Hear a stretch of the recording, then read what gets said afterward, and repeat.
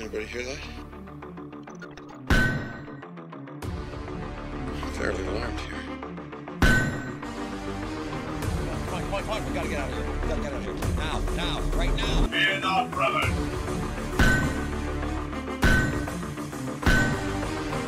It's time.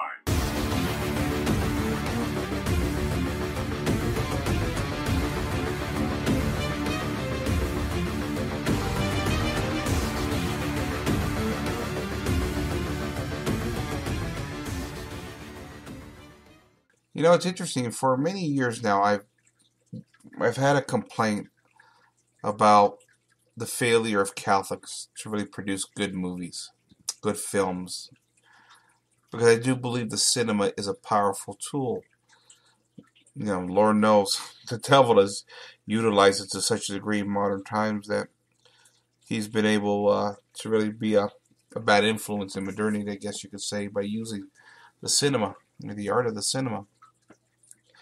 And while we Catholics have a great history with our visual arts, our paintings, our sculptures, our statues through the centuries, the cinema is something I think that we've lacked to capture and to use to enhance those senses. And maybe because it is a modern concoction that's been so distorted by modernity, maybe we're afraid to go in that route in many ways. But I think it is interesting in the sense that I think Catholics, I don't think, have utilized it enough. That's just my opinion. I wish we would. I know the Protestants have tried to utilize cinema for a long time, and listen, I give the Protestants credit to a certain degree that they go out and make the films and get their message out, but their storylines are cheesy. Their storylines are very overly simplistic to such a degree that I think they patronize when they're trying to evangelize using movies. I think their films come off excessively silly oftentimes. And I think a part of it has to do because they have nothing else really to appeal to the senses when you go down the path of faith alone. And ultimately this simplistic intellectual consent that is all that is needed within the framework of their weak theology. And, one of the things about the Catholic cinema that I would notice was, I tend to go down these rabbit holes every once in a while where I pick up on a topic that I'm interested in, whether it's history, whether it's, geography, whether it's politics, or even things like nature and things like that. And I tend to go down these rabbit holes and do a comprehensive study. One of the things that I did recently was I went down the rabbit hole on the apparitions of Our Lady in Garabandal. I didn't know much about it. I kind of had looked at it a few years back, but I went down this rabbit hole to do some research on it, and I find Garabandal very interesting. I know it's not church approved, but I still find it very interesting and fascinating. Some little stories in there and things like that. And I decided to watch a movie on Garabandal just to kind of get a bigger feel for it and how it would be portrayed in the cinema. And while the movie was okay, it was very simplistic. A bad script, bad acting, and it just, this was probably about 2-3 nights ago that I watched this, and it just reminded me how poor as Catholics we've been to utilize that cinema. And that movie, while I watched all of it and I appreciate it for what it was, I thought the script could have been done much, much better. And so, not to let my faith in sort of Catholic, cinema go to a complete waste. Tonight, I sat down with the wife and we were looking for something to watch to stream in tonight, and kind of going through Hulu, and it's nothing but bad stuff on there. We avoid all the bad stuff on there and things like that. And my wife says, "Hey, let's go over to Amazon. They got lots of religious movies there." And we found a movie on Amazon called Padre Pio. It came out in the year 2000. It's rated PG-13, 2 hours and 37 minutes. And the description here from Amazon, quote, "The poor Italian peasant boy Francesco already had visions of Jesus and Mary as a child, but the devil visits him too. He, Francesco, is quite certain that he will become a priest. After entering the Capuchin order, it becomes clear that Padre Pio has powers which cannot be explained rationally. He heals the sick, knows the names, problems, and the future of complete strangers, end quote. And with movies on secular media outlets like Amazon, I'm always a little skeptical. In fact, the film we saw on Garabandal about 3 nights ago was also on Amazon, and you can find that there. But I got to tell you, as much as I was disappointed on the film that was done by, or at least on Garabandal, which was in Spanish with subtitles, I was so pleasantly surprised on this Padre Pio movie that I found. No. It's much more than pleasantly surprised. My soul was moved by this movie to such a degree that I had tears in my eyes at the end. Because it really does go through the life of Padre Pio and many of the stories that we've heard, his personal sufferings, the persecution by the church, his ability to tell complete strangers and read their souls, and his devotion and love to God, and his humbleness, his meekness, and his ability to always praise God. And even when this celebrity-like status begins to flourish in Italy over Padre Pio, he goes outside and he, just like our Lord, when he kind of whips out the money changers, he whipped out the money changers that were starting to glorify him in that sense, because to Padre Pio, whatever special gifts and whatever special graces he had, he understood that it was not by his power, but the power of Christ Almighty that used him as a great saint. The film is very well done. It's very personal. It's very emotional. And it's funny because I'm looking at my wife. I said, look at this story. Look how deeply personal they get with the faith itself. Talking about not only just personal sin, but the ideas of humbleness and not being conceited, and searching for truth and justice in the way Christ revealed it, not only through his church, but also through sort of this kind of basis of truth that we Catholics have always known is not an abstract idea. You just don't see films like that within, sort of our secular modern culture anymore, that tries to make God as abstract as they can, because we never want to delve into personal sin, because there's always that confliction between the concepts of sort of modern liberty and sort of that old world Catholic faith that this film really tries to touch on.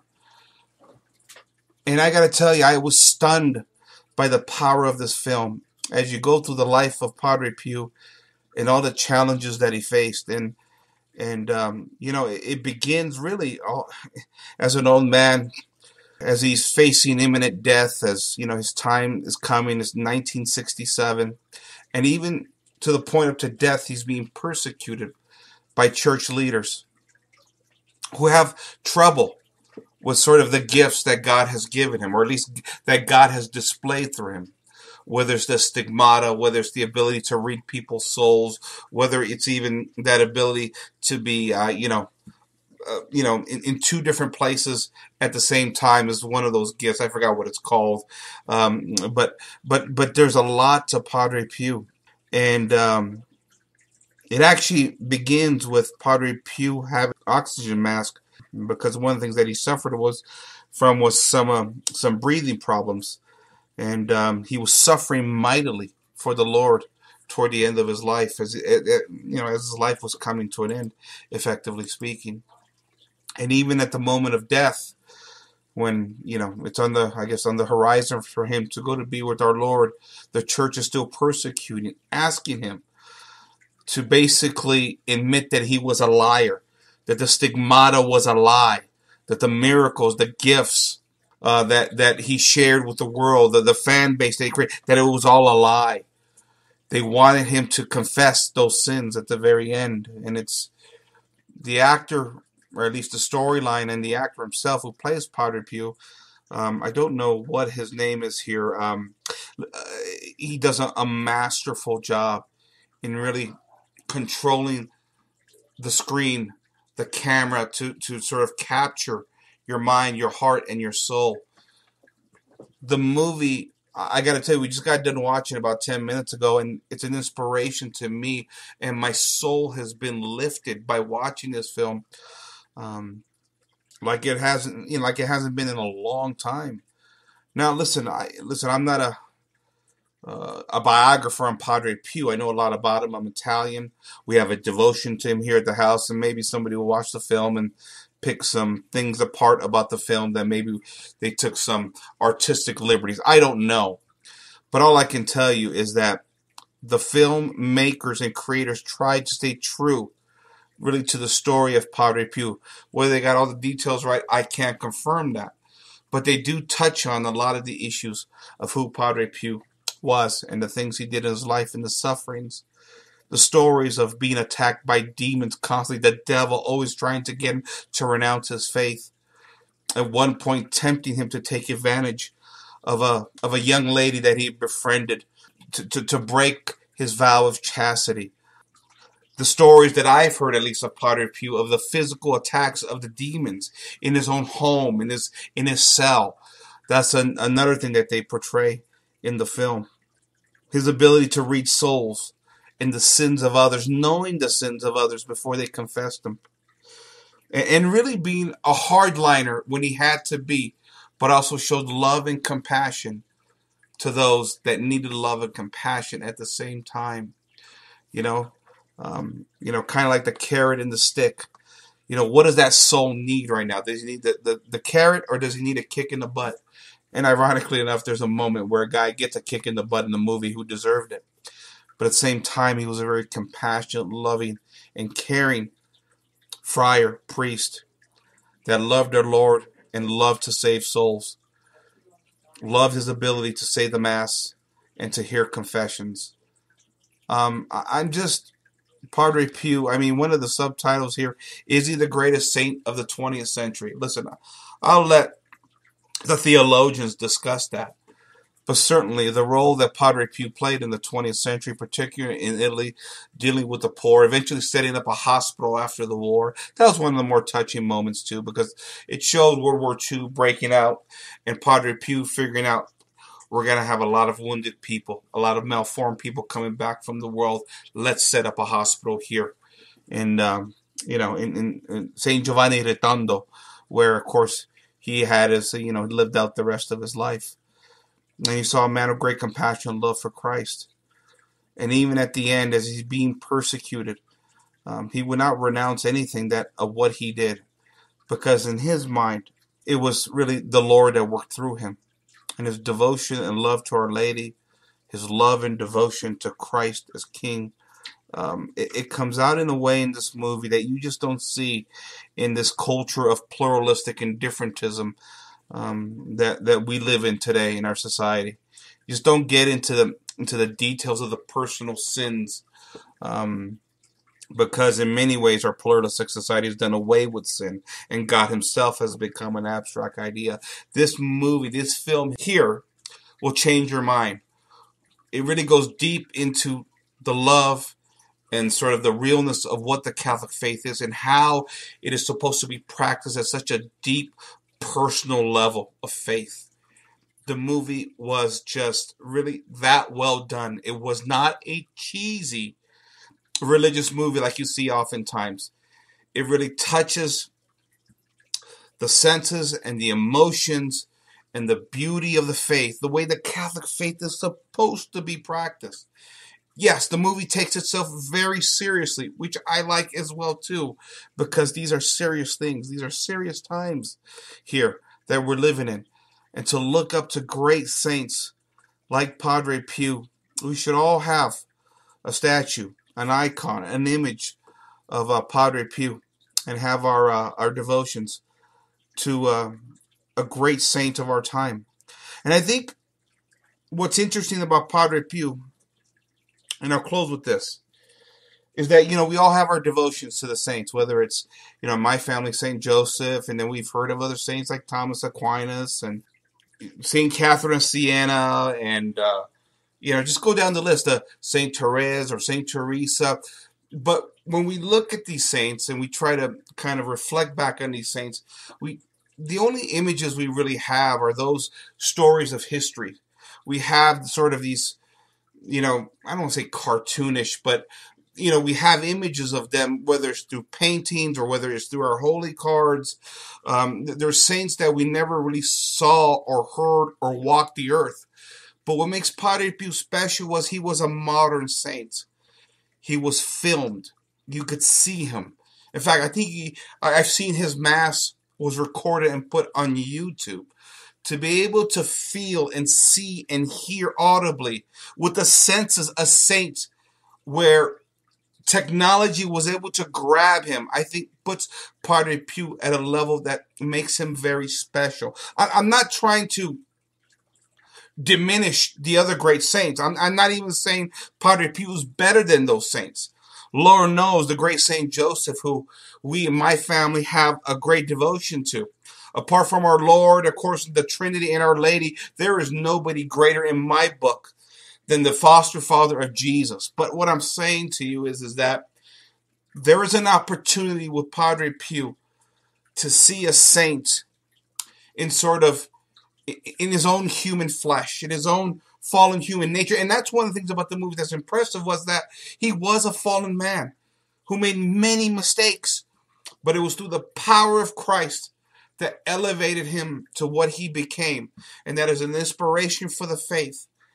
Again, Padre Pio, he has a special place in my heart, not just because I'm Italian, but again, because it's something we could see, feel, and in some ways touch, I guess you could say. So, Padre Pio is the name of the film on Amazon.